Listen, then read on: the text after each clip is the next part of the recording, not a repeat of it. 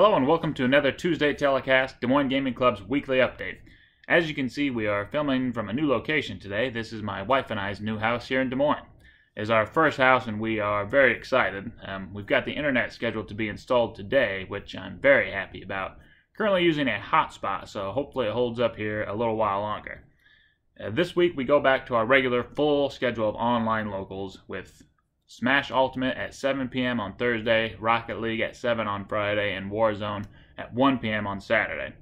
So a quick recap of our two events last week. Meaty won another Smash Bros. Local on Thursday. This time he used the new characters Pyra and Mithra to great effect.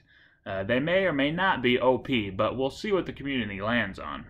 Friday we had another Rockin' Rocket League event. We had 8 people, so we did a duos tournament, and let me tell you, the gameplay in our Rocket League continues to go up.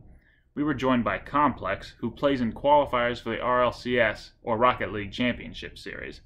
While that was pretty awesome, we also had a player join us from Sweden. Don Capio from Sweden teamed up with Big Pencil, who's played with us before here in Des Moines, to take the whole event without dropping a series. It was a crazy night, and we had a lot of fun. Remember, we usually live stream these events on our YouTube channel, and then after we post the stream on there as well. So be sure to check that out if you want to watch. We really appreciate everyone who has played in these events and people who spread the word about what we are doing, and especially to our founding members. We can't thank you all enough. We are still planning the Call of Duty Black Ops tournament that we hope to host on Sunday, March 28th. We should have the details very soon, hopefully in the next couple of days. In some video game and esports news, Fortnite has recently launched Season 6 Chapter 2, which comes with a whole lot of changes. New weapons, new skins, changes to the maps, and animals roaming around now. Fortnite continues to pave the way for regular updating and changing games.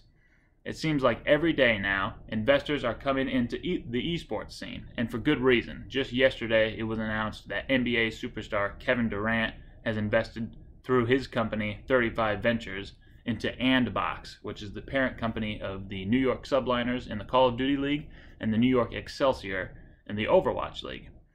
One last gaming industry tidbit I wanted to touch on is the rise of mobile gaming.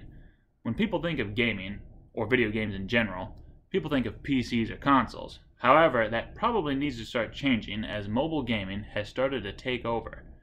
Mobile gaming refers to playing games on mobile devices like phones or tablets.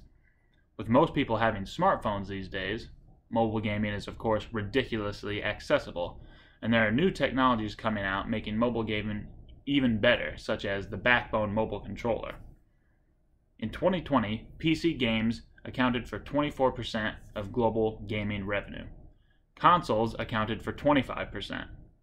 Mobile games accounted for 51% of global gaming revenue, which is absolutely nuts. They're even making esports out of mobile games now. Anyways, thanks for tuning in and watching our weekly update. If you or anyone you know has questions about anything we do, please reach out. We'd love to hear from you.